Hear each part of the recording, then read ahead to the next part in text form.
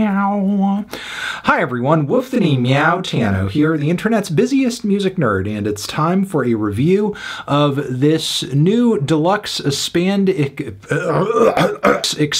edition of Sexyy Red's Hood Hottest Princess. Missouri rapper Sexyy Red. It is not news that over the past 5 years the ratio of women to men hitting it big in hip-hop has kind of been flipped on its head. The days of a single Lil Kim or Nicki Minaj dominating for female rappers in the mainstream for like an entire decade are over. You could even say now we're reaching a point of saturation where a lot of new lady up-and-comers in hip-hop are just kind of copying what artists who have been on the leaderboard for a minute have been doing, your Cardi B's, your Megan Thee Stallions. But even through all that noise, there have been some significant commercial breakthroughs, Ice Spice probably being the biggest of them. But if there's a second major success story to come out of 2023 for women in rap, it is most definitely Sexyy Red, who's been on an absolutely unstoppable run of viral singles where she seems to strike gold like every time. Whether it's the vulgar and ridiculous Pound Town or SKEEYEE, an infectious call and response anthem. But there's actually more to Sexyy Red than just a few fluke singles, cause in a lot of ways she's kind of the total package, which I know sounds ridiculous to your average rap snob who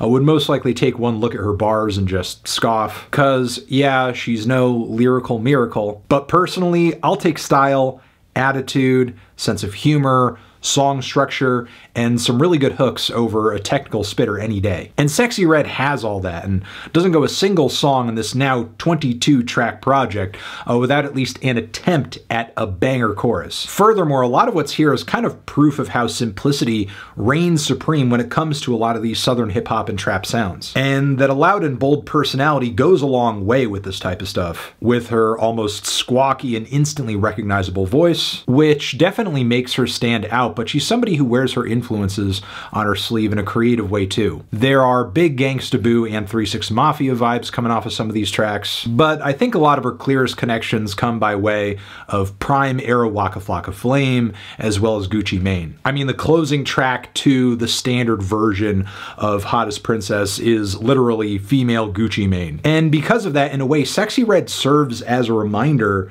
of a time when trap music wasn't quite as clean or commercial or pop-centric. I mean, the sound of the most popular artists in this genre has changed significantly over the past 10 years. And again, in a way, Sexyy Red goes against that grain, and she knows it, especially with bars like, my name's Sexyy Red, I ain't no singing ass bitch. Cause yeah, it's actually a breath of fresh air to have somebody like her coming onto the scene and do it in a way that feels so raw and aggressive and frankly nasty. Nasty to the point where she doesn't completely line up with a lot of the hypersexual lady rappers that have gotten popular over the last several years. Cause a lot of what Sexyy Red says on her tracks isn't necessarily alluring or flattering or said to appeal to men. It's more like an admission of what she wants, how bad she wants it, and how far she'll go to get it. And she really digs deep into her hedonistic vices here to the point where it can be concerning, but at the same time she goes into it with so much confidence and authenticity it's hard not to admire her energy. It's not that Sexyy Red has absolutely no shame, it's that she can't be shamed by any other person or people, and however they may perceive or judge her. This is like a source of power for Sexyy Red, and she knows it, as a lot of people might look at someone like her and think, oh, I can fix her, I can save her, which is exactly where songs like I Don't Want to Be Saved come from, where Sexyy spits in the face of that, not just with brutally toxic bars about her doing whatever she wants to do, but she also brings a very snappy melody on the Tay Keith beat as well. The track Sexy Please hits pretty hard and proves that the anti-love trunk knockers are some of the best and most addictive songs on this entire project. And look, these two tracks are only a few of many on this expanded edition that go hard as hell, because I actually wasn't expecting that much from these additional 11 cuts here. Because considering how popular Sexyy Red has gotten over the past year,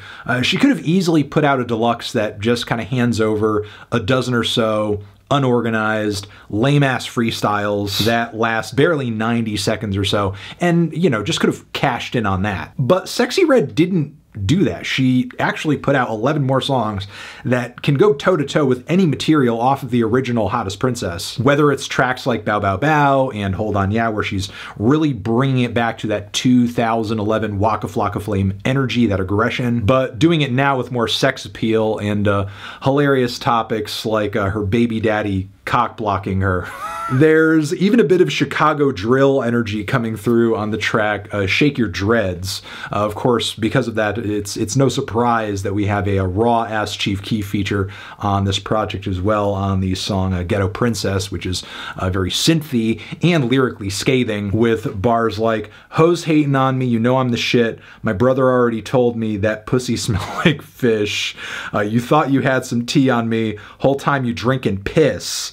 Sexy Red, the chosen one, I'm turned up, bitch, I'm it." And somehow from here, the lyricism and the energy gets even more unhinged, like on the track Free My Guy, which kicks off not only with a child saying "free dada" on the track, but yeah, it's all about you know, her man getting out of prison, how excited she is to see him get the dick, raise hell, saying stuff like, "That's my baby, hell yeah, we in love. First day home, let him shoot up the club." There's also the closing track on the deluxe edition that features Sukihana, possibly the only rapper out there today that could really match Sexy Red's unhinged and raunchy energy. If it's not going to be Cupcake, it's going to be Sukihana, who of course is coming to this track with bars about sucking off Joe Biden and being so wet she needs a panty liner. Clearly Sexy Red and Sukihana have some real creative chemistry going for them to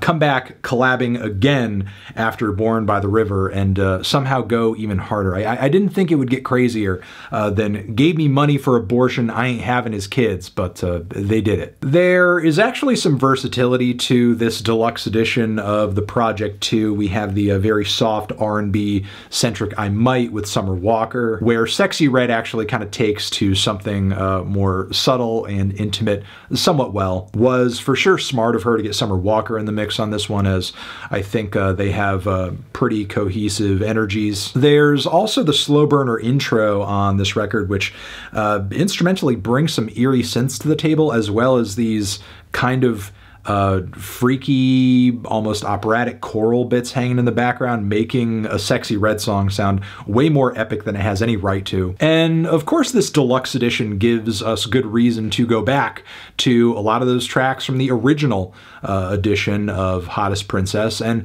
just kind of hear once again what made that first 11 track run hit so hard. Like with HELLCATS SRTS, which sure, the production, the recording on this one might be a bit scuffed, but Sexy's personality comes through very boldly and hilariously on bars like "put the Benz in sport mode, I ain't no regular hoe, I don't do insurance for my whips, this ain't Geico." There's also "looking for the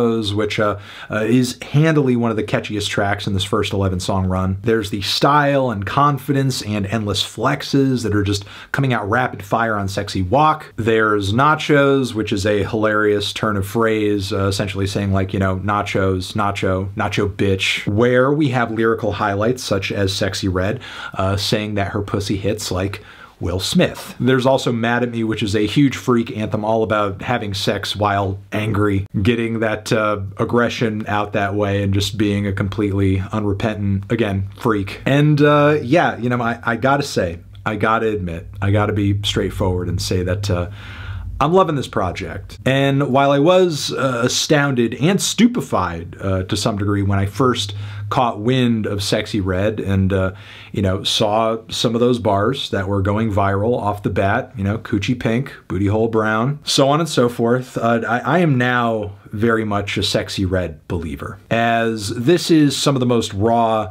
ridiculous, over the top, unhinged, and out of control rap and trap that you are going to hear this year. That was the case for the original version of this project, and all Sexy Red did with this deluxe is like literally double the fun, double the helping, just intensify it, bring better production, bring funnier bars, more antics, more chaos, more toxicity, more personality, and I can only hope that she finds a way to leapfrog what she's done here down the road when she drops more stuff.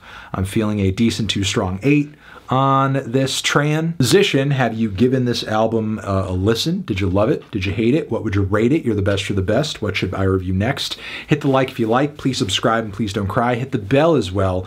Over here next to my head is another video you can check out. Hit that up or the link to subscribe to the channel.